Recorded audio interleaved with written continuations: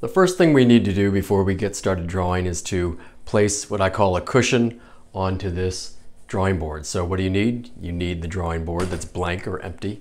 You need a pad, a newsprint, so you can take out 12 sheets. And you'll also need your roll of drafting tape. This next part can be a little bit difficult to explain, so I'll try and show you in the video. You would need a dozen sheets, so you count.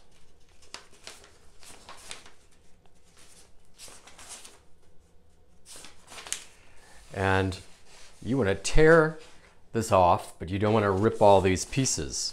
So what some people do is they grab it like this and try to do something with it and nothing happens, or they grab it too fast and they get this big chunk out of it like a bite. You don't want to mess up the paper. You could do the tearing individually, but most importantly, watch where my right hand is.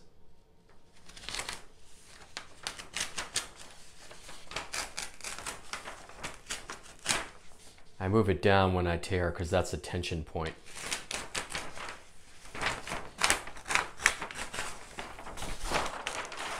Individual sheets tend to be a little bit tougher than a few more sheets. Now this newsprint pad is pretty much a disaster right here. But I will attempt to do more than one sheet. And we'll see what happens.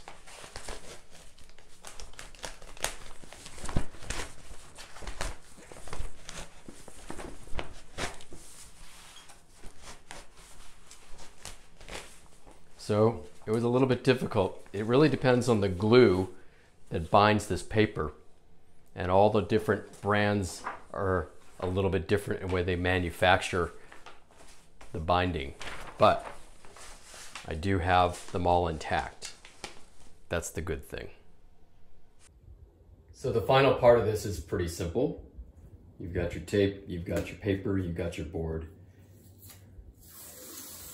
You want to place it like so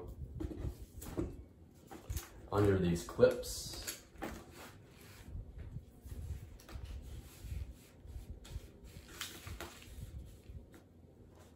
You don't want the paper over here because you're going to cover the handle, or too close off that other side. So you look for some evenness all the way around. You make sure that it's straight. That looks pretty good.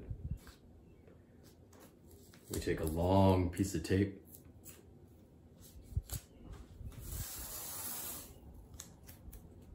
And you can cover about a third of the paper,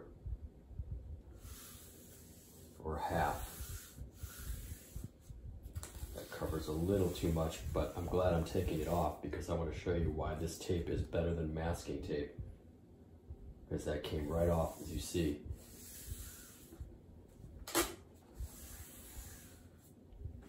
So again, this is about a third to half. You don't want too much tape on the paper because this might affect the drawing that you put on top of it. What I like to make very clear is that you aren't actually making marks on this. This is just a cushion. So you'll add individual sheets, you'll slide them in there.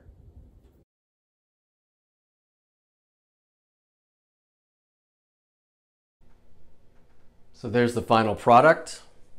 You can see that on this style of board, the clips are different compared to the clips on this style board.